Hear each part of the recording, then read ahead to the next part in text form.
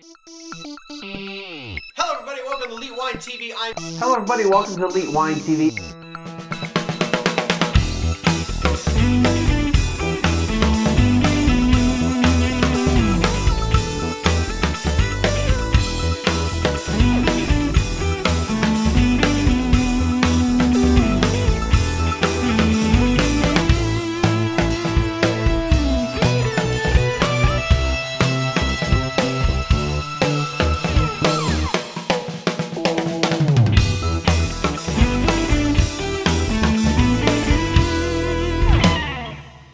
Hello everybody, welcome to Elite Wine TV. I'm your host Mark Fusco here for another episode of the show, and we've got more Bordeaux wine. Finally doing some reviews here at the house.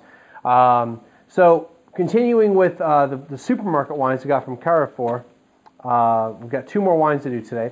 We're going to do, these are full bottles now. This doesn't look like a full bottle, but it is a 750 milliliter or 75 centiliter as they decide to call it over there.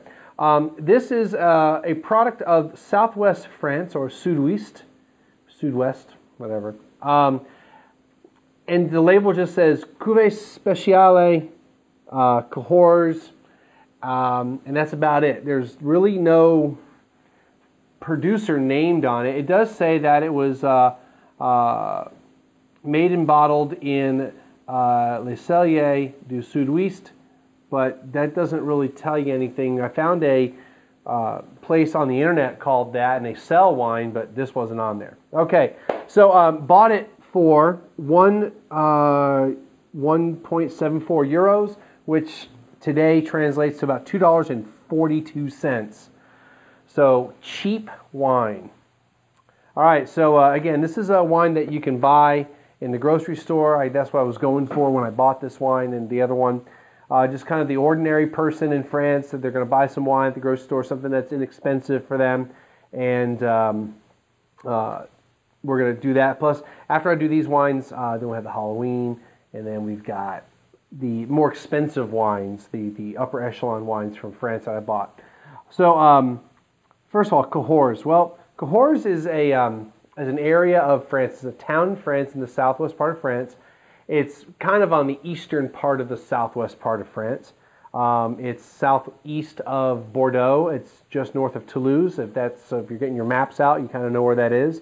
Cahors is really where the Malbec grape kind of is best known. Before South America, kind of made Malbec popular, Cahors is where the Malbec grape really is where. It was the primary grape in the blend of wines. It's from the area. It's from the southwest part of France. So when you had the big Malbec craze, or that we're in there right now, these guys did it first. Let's put it that way. So this particular wine has no vintage, by the way. So it could be grapes from any year. It could be grapes from last year. It could have been grapes from 3 years ago, but it's probably, a couple years worth of grapes in here. According to the back label, it's a minimum of 70% Malbec, and then it'll have Merlot and Tannat. So I can't give you an exact range of what's in here, but it has to have at least 70% Malbec in the wine. So we're going to go and get right into it. I'm not expecting a whole heck of a lot from these wines because they are pretty cheap. But you never know. You might find something kind of cool. And this is something you're probably not going to find in the United States anywhere. I'm not going to find this specific bottle. They make just enough for local consumption. Heck, you may not even be able to find this up in Paris, because I bought this in Pauillac, or was it actually Pauillac? Yeah, it was the Pauillac Carrefour. So we'll see. We'll see how it is. Color-wise, looks pretty good. Nothing too deep. Viscosity is all right. It's a 12. I think it was 12.5% alcohol. Yeah, 12.5% alcohol. Let's check it out.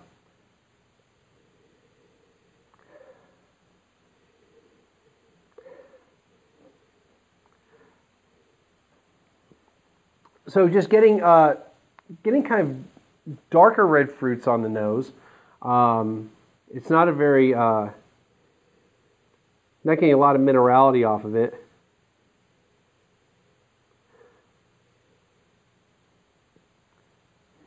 It's, like I said, darker red fruits, but I'm also getting probably more of the raspberry stuff.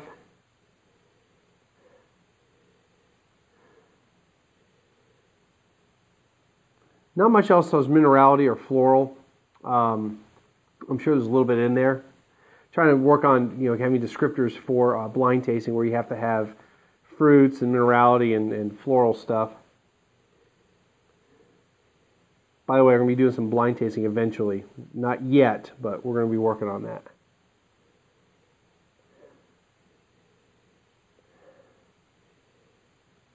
Maybe a tad bit of creaminess to it, but not much in the nose. Let's see how it tastes.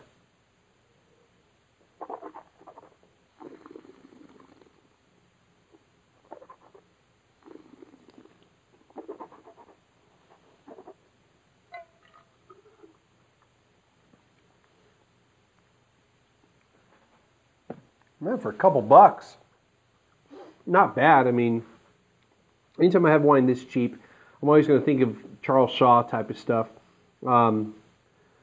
This is just your ordinary everyday table wine. It gets the job done. It doesn't taste bad. I would actually say it's kind of more of a fruit forward wine. Again, raspberry seems to be the predominant flavor to it. I'm getting some more spices now on the nose.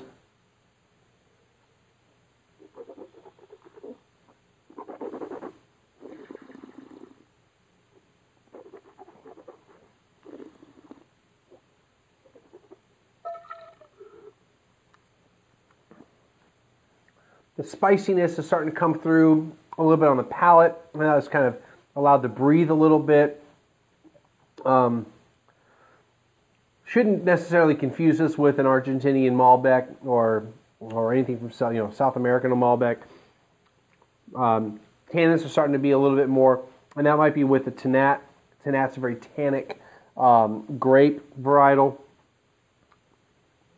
But honestly, for $2.50, you can't go wrong with this. Now, score-wise, well, it's not like it's a 90-point wine.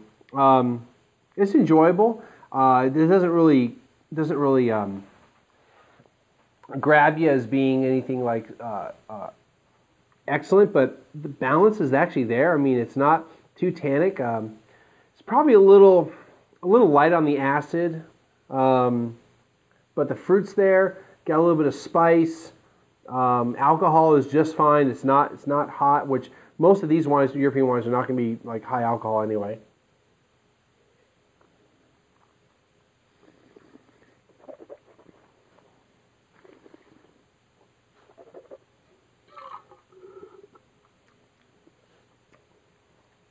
It's a decent wine, especially considering your paying. Now, if I had paid, say, 20 bucks for this wine, I'd be like, no way. So score on the wine, give it like an 82. It's not a bad wine. It's not like a stellar wine, but it's pretty decent. So yeah. If you're in France and you're at a Carrefour and you only got a couple bucks to spend or a couple euros to spend, and you want something that's just gonna be something to have for, at dinner tonight at the house, sure. It's probably no worse or better than anything else that's going to be on the shelf over there. So I'd recommend to buy it because it's relatively inexpensive. So yeah. Let's see what else. All right. Well, now that I've come back from France, and we've caught up with all the episodes that I recorded over there, and they're up on the website. I've got a whole bunch more wines to go through. What's going on for the next few weeks on the personal side, as far as what I'm going to be doing event-wise, I'm going to be going to a couple events. They're not my events; they're the other wine bloggers event.